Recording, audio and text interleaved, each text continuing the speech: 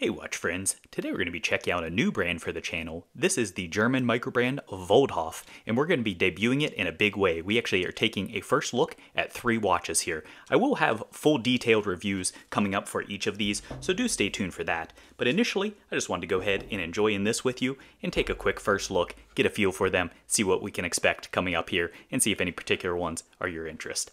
Alright, so this first one is different boxed than the other two, and I've already checked these out briefly here.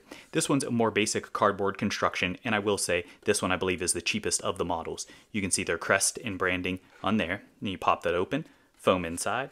It does have branding there as well. And as I mentioned, this isn't exactly how it ships because I have already opened this up. But inside, you've got the warranty card, and then you have microfiber cloth. So pretty basic packaging, but nice overall. Then as we pop out, here is the first watch. This is the Multimatic 2, and this is the coral colorway. There's a lot to talk about with this. I'll go through quickly their basic specs, but of course in the full review, I'll get these on caliper, scale, etc., and we'll actually give our own measurements. They call this one 41 millimeters for the case. The thickness is listed as 11.4 millimeters. This features for movement the Miyota 9100, which we've checked that out previously, I believe, on the Sovereign calendar, if I recall correctly, or Sovereign calendar. This one features a lot going on here with complications. As you can see, for the basic layout of that movement, you're going to have your primary hour and minute hand, but you don't have a running second hand. Additionally, at the 12 o'clock position, you're going to have the power reserve indicator, so you can see that going through there up to the 40 hours. Then shifting over here, you can see you have a day complication as well, so the day marked there. Then over here on that subdial, you have the month as well. And then here, have a window for the date complication. And then finally, the 24-hour running as well. So you have a lot of complications going on for this. Consistent with that construction, or with that movement, you can see it has, of course, your crown, but then additionally you have a pusher. And the pusher, I believe, controls your month there. Let's go ahead and check that out. Yeah, so you can see that advance as we click through. But let's check out this basic as far as the watch. So now that we have just the general specs out of the way. I mean, look at the layering of this. This is one of the things that's always struck me. I've seen these a lot in pictures, but this is the first time checking out this brand, as we talked about at the outset. But look at that layering, look at that coloration, and we'll, of course, in the full review, get much better footage of this across different lighting, dial close-ups, those kind of things. But you can see there's a lot of patterning that's going on, varied textures across with the subdials, the actual inlaid with the lowest portion of the dial. You can see a lot of different patterns, a lot of different cuts there. Then, of course, the raise for your power reserve. Then out on the perimeter, you've got that raise out there as well. So you've got a nice, I guess, chapter ring out there, kind of a raised extra thick chapter ring. You've got the mix of your hash markers, which are applied there. And then you've got your numerals as well at your 12, 3, 6, and 9. But just really cool look. Now let's check out the case for this. Pardon the fingerprints. This one I'm sure is going to be fingerprint magnet, but it does have a lot of polish on this. You can see polish accents there. But then with this one, look at that light play for that. It has these milled in. So let's check out. You can see that's actually cut into there. So that is a true milled in for that. That's not just a surface finish or an etching. But you can see the different texture there. Then as you come out to the lugs, nice downturn to the lugs. They do sit below the case back there. But you can see you have screw accents to actually hold in these straps. As far as the strap itself, this is 22 millimeters. All of these are actually 22 millimeters for the straps, but you can see this has leather strap, signed buckle there. Now let's check out this case back. So it does have an exhibition case back. Has a lot of fingerprints, which I'm sure for me there. This did come fully wrapped and all those kind of things with plastic as well. But you can see their custom rotor for that. Look at that nice machine turning on that. And then it has their logo, if I can get that to stay still. You got your Geneva striping on the movement itself. And then a basic screw in as far as, or held in with screws for the case back itself. And a lot of polish there as well. Quick release spring bars, which that's a nice touch. And again, 22 millimeter straps, so you can change that out. But let's just check that out as far as moving that around. Look at the way that plays with the light. I really think this color is going to be quite alluring. And I like the way, check out that globe subdial, or that earth subdial as well. How that kind of plays with the color too. So I'm looking forward to checking this out further, but I'm not going to spend too much time on any one of these. So let's set that aside. And we'll bring back the next one. All right, so let's see. Which one do we have here? So this one now has a different construction for the box. You can see a slide-off slip cover there. Now you actually have this seems like it's a real wood for the box, and then you actually have, you can see raised with badging there, so you can tell this is getting to their higher end as far as their lineup. Okay, so next up we have the Ultramatic. So not to be confused with the last one we just looked at, which was the Multimatic 2. This is the Ultramatic 2. Packaging is going to be similar on the inside, warranty card, all that kind of good stuff. But let's set that aside, check out the actual watch. All right, so this one is the Black Sand variant, which, as you can see, it really actually presents to me as a dark blue for that. However, they do have a blue variant. What makes this, I believe, the Black Sand is you can see that perimeter there, that does have black accent on that, whereas the blue one, I believe, is a brighter, like more royal blue, and it does carry through as well. But this one, though, the basic specs on it, according to them, is the case 42.5 millimeters. The thickness is stated as 11.5 millimeters on this one. This one, as far as the movement, though, this is the real claim to fame, and it's actually going to be shared on the next one we'll look at as well. But this has the, and pardon my pronunciation, just as with the brand name, this has the Hangzhou HZ3415. So that is, as you can see here, that is a tourbillon movement, and we'll get that started up momentarily. But one of the things that's so sweet here, you can see the power reserve at the 9 o'clock position. This does actually have a stated 72-hour power reserve. We'll get that clocked for the full review and see if that actually holds true. Additionally, with this particular one, you can see there is a day, night, and 24 sub-dial there. So you have the day-night configuration. Get a good look at that one. Really nice touch there, and you can see, again, a lot of milling, a lot of etching into that. And then here you have kind of that banner. So it carries through just like with the just like the last one did, where the power reserve was there. That carries through with that same kind of aesthetic. So you can already kind of get a feel for their design language. But let's get that started up. So this, as you can see, it is not going to be a screw down crown, which is kind of what you'd expect here for a manual wind movement. And you can watch that power reserve. Look at that spool up. And then let's check out that tourbillon. Look at that thing go. Oh man, that's so gorgeous. And as you can see here, that actually is see-through as well. I neglected with the last one to put it on wrist. I should have done so. There, I'll bring that back over. But just this gives you an idea. So this is on my 6.5-inch wrist. It really doesn't fit too badly. It's a little definitely on the large side for me, particularly with the lugs. And we'll get a measurement on the lug to lug and everything. But there's an idea of how that looks.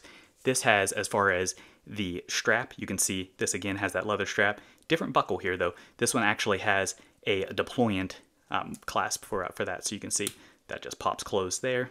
And then this actually has, I believe, these. Yeah, so you just push and pop those open. And I want to check that out. Let's actually get this pop free so we can get a better look of the case back, because this is really going to be worth checking out. Look at how pretty that case back is. I mean, look at all that machining. Look at all the accents. Absolutely awesome to look at there. Really looking forward to getting close-ups of this as well. And then you can see the basic construction is going to be very similar. Held in with screws here again as well. Highly polished again as well. So just like with the last one.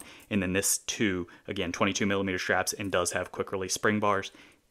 The case itself, the construction is going to be very reminiscent, different sizing, but very reminiscent of that Multimatic 2 that we just looked at a moment ago. You can see this one does not have these screws on the lugs, but the actual overall case aesthetic you can see is very similar. So it's still going to have those milled accents, still going to have similar accents as far as the polishing. Let's go ahead and bring that back. So here it is. You can see these two side by side just to get an idea as far as the overall feel. But they have a very similar look. And then here it is just sitting on wrist to give you an idea there. But back to this one. So that tourbillon, obviously, that's what steals the show for this one, and especially with being the dual barrel and having the extremely long power reserve. I really like, too, you can see the skeletonization. You can see my hand going through there with the tourbillon as well, so that's a cool touch. But that's not to be overshadowed, or that's not to completely overshadow. Look at those textures. Look at the texture at the 12 o'clock position. Look at that texture running down the dial. Really nice touches there. I like those aspects. And then the overall layout and configuration, you can see this one just has a single numeral at the 12 o'clock position for this particular one. All right, so let's go ahead and set that aside and then bring over the last one. All right, so this last one here got dog hair all over. It's never ending. All right, so this last one, this is the Continental is the movement, or is the model of this one. You can see the packaging is going to be the exact same as the last one we just looked at. Again, still comes with the warranty card, all that kind of good stuff. This one though, one of the things I really like is this comes on a bracelet, which is big for me. I'm a big fan of bracelets in general, so that's a nice touch. But let's go ahead and check this out. You can see I've got it squished in here because I already did actually size this for my wrist, so I can get a quick feel and give you a better look without having the strap hanging over, a bracelet hanging over. So let's go ahead and just immediately pop that on wrist and get a better look at this. You can see, so this, I will say, is held in with pins for it, and it is a butterfly. It does not have, that I saw at least, any half links for that, or 3/4 links or what have you. So you can see I had to go a little bit loose on that, but it doesn't fit bad. It wears a little bit on the hefty side as far as weight, but we'll talk about that, of course, in the full review, get this actual spec, so it's not just the subjective feel here. All right, so let's check out the actual watch itself, though. First, the biggest thing, far and away, is, I'm sure you notice, look at when I hit that at an angle, you can see that Damascus dial. So this one has, with the Obsidian, it is going to be a blacked out Damascus dial. So that has a nice kind of etch to it. And I can tell you this one is going to be a treat to get filmed. Between that tourbillon as well as playing with that light and seeing the way that that picks up with kind of that shadowing and that ink spill effect that you get with the Damascus. But that's going to be true of the entire Continental. There are different colors that are available for that, but they have all of those characteristics. The basic specs, this one's stated as 41 millimeters for the case. The thickness is stated at 12 millimeters. And then this has the exact same movement that we just looked at in the last one, the Hangzhou 8Z 3415. Let's go and start that up again, just because it never hurts to watch some of that tourbillon action. So as you can see here, just like with the last one, you can see that this does have a power reserve there at the 9 o'clock position. This is a different aesthetic. That one was more of kind of like a see-through or skeletonized piece to see through to the movement. This one you can see has those accents there, 0, half, and full, so it has kind of like a sub-dial disc in there to actually kind of close that up, but it does still have your numerals, so you can actually see the power reserve there. And then again, just like with the last one, this one, instead though of having a day-night indicator for it, you can see this one goes with a globe. So it's kind of like a mashup between the first we looked at, the Multimatic and the Ultramatic. So this one, because it's the same movements, the same layout, but that has a 24-hour configuration, and you can see, sorry, we'll get better lighting there, but you can see that has an accent red there that kind of points to the time, so you can see for your actual 24 hours. And then this one does not, unlike the other two, does not have that kind of border or barrier at the 12 o'clock position, which I think is a great call, because when you got a dial like that, you want to see as much of it as possible, and you've already got that tourbillon with the big window there. This one, just like the last one, is going to be see-through, so you get that skeletonization all the way straight through the movement, which is exactly what you want to see on this. But then again, same thing as far as the finishing on this, just like it was with the last one, absolutely gorgeous for that as well. You can see the finishing of the case back itself is different than the last one, but the exhibition movement, or the exhibition window and the movement itself is going to be very much similar to the last one. This one does not have quick release spring bars. It does, though, still have 22 millimeter straps, as we talked about. Your butterfly clasp here, you can see just double pushers, machine turning as well.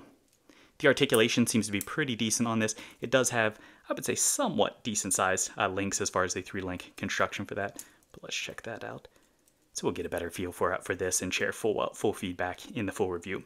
One of the things that's neat is you can see this does have a lot of angular cuts. So let's look at the case side there, and you can see this has kind of a mix of brushing and polishing. This one is a little less generous with the polish application on the case side at least, which is welcome for me. But then it does bring it up, you can see here at the bezel, a lot of polish there as well, and a whole heck of a lot of polish on this bracelet. You've got running down the length of the links on the exterior of those, where it does have all of that polishing going on.